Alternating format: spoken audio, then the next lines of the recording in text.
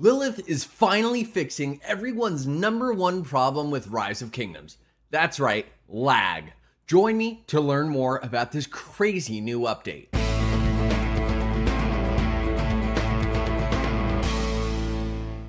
What is up, ladies and gentlemen? Welcome back to another Rise of Kingdoms gameplay episode from your very own Shappy Gaming. And today, we are going to be covering some of the footage that was shared by Lilith pertaining to the new update that is coming to Rise of Kingdoms. And most importantly, the visuals in battle and the frame rates. One of my #1 frustrations, and I'm sure yours too, with Rise of Kingdoms is the fact that as you play this game, when there are big battles like this, there are crashes everywhere. I've had it crash on my computer.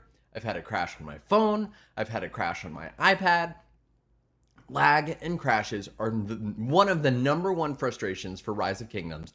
And if you actually go through and you look at the App Store reviews, this is something that comes up all of the time. And let's play a clip from one of my previous videos where I started talking about some of the crazy stuff with this update.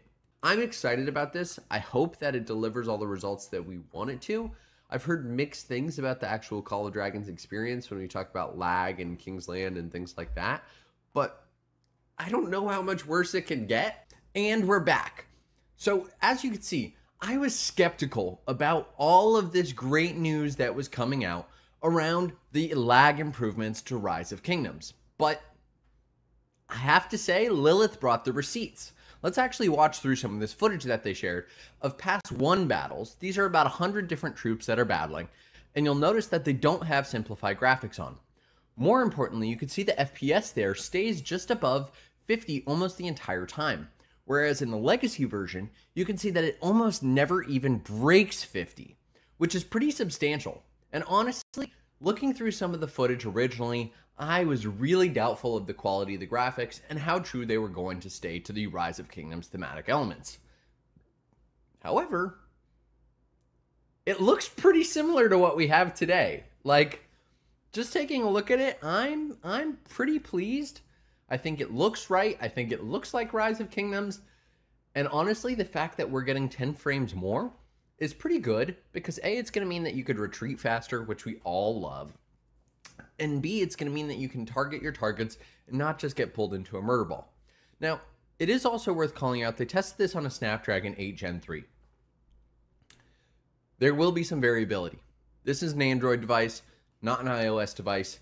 I want to see more. I want to see this on iOS. I want to see how this experience actually looks and works on iOS, because iOS is one of the bigger user bases, especially in the United States. So that's one thing that I have a little bit of pause about, but overall, this is great news. Let's see exactly what they say here. You get a 16.17% improvement on the remastered version than you do on the Legacy, which is actually great. That's a huge improvement. I'm excited to see how this works in real time. Perhaps most importantly, though, something they mentioned within this clip is also your battery optimization. Everyone's been there. You've been playing Rise of Kingdoms for all day. You have a pass opening, and your device is getting hot as heck in your hands, and you have to plug it in. The battery optimization is a really big deal here because it actually means that you're using less processing power for the Rise of Kingdoms experience, meaning you can play longer without necessarily have to worry about it. So this is a huge improvement. This is just a, past 1 battle, not a big deal.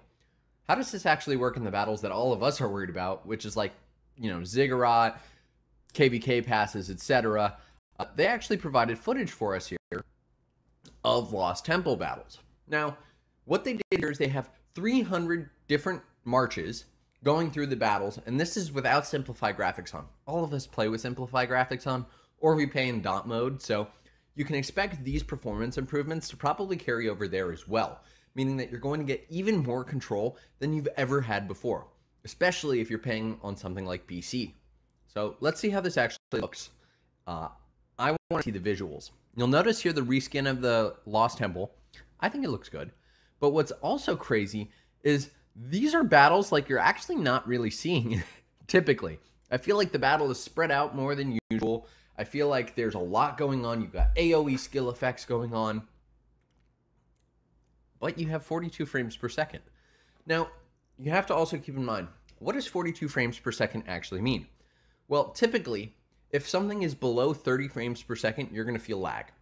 If it's above 40 frames per second, you're probably not going to notice unless there's a big drop. So like if something drops 8 frames or something, you're going to notice. But overall, this looks pretty good. And again, this is on an Android. And originally, you're actually seeing only 4 frame rate gain there, which makes me a little nervous when it comes to these bigger battles. But again, my hope is that with the battery optimization, I'm going to see less crashes in these big battles, because honestly, that's the worst. We've all opened the app to see Fate Changer. I'm not a fan. So hopefully that makes a difference. Let's look at how this actually works with simplified graphics before we make our final judgment.